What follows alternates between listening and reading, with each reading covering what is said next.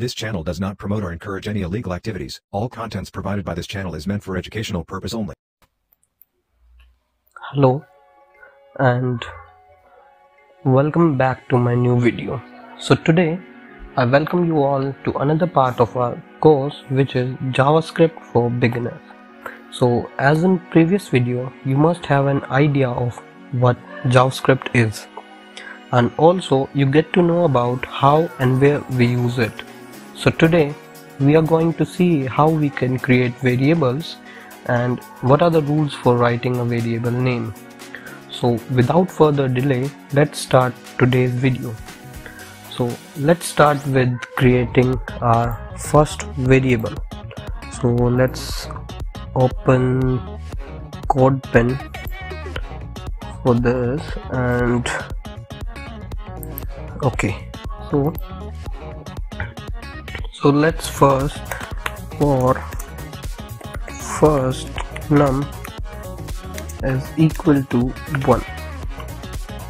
So let's understand what does this statement means.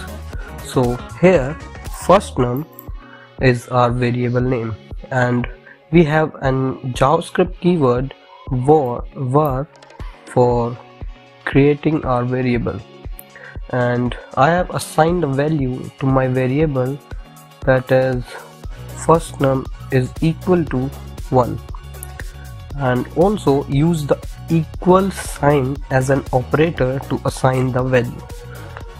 So let's print the variable. So for that,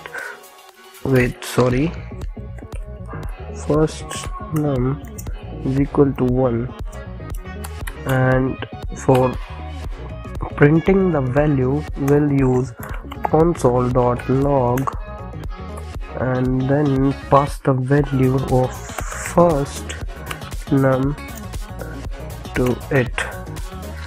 And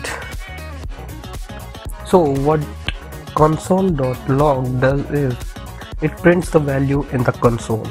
So as we have passed the value of first num, so it is printing 1. It's creating a little bit mess, so let's clear these first and then print the value. So for that we will use console.clear, and so what this console.clear will do is it will, whenever our code runs, it will first clear the console and then run the remaining code. So now as it's looking better, so let's create another variable. So for that we'll use var second num is equal to 15, and for printing this we will again use console.log, that is second num, and then print second num. I think it, yeah, okay. So as it's printed, so it's what you taught us in the last video. So what is the difference between this video and the last video? yes, I know you all will be thinking this, but you must not have noticed one thing. Okay, let's see if you have noticed it. Pause the video and see the names for our variable. Did you see something like a pattern in the name of a variable? You must got an idea that the variable says first num here consists of two names, first and num. Also you have seen that first alphabet of second word is capital. This is known as camel case. So there are various ways to write variable names. So let's see them. First one is camel case. let's see camel case. So in this, all the letters are small except the first word of second alphabet. Sorry, the first alphabet of second word. Sorry, I just what we say that I just forgot, or so you can also say that in camel case the first letter of each word is capital except the first word.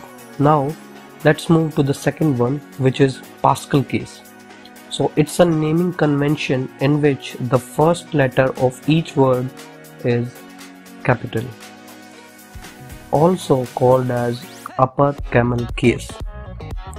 Now next one is snake case. Here all the letters are small but separated with underscore. In our course we will be using camel case for writing our variables. So there are certain rules for naming a variable. First one is names can contain letters, digits, underscores and dollar signs.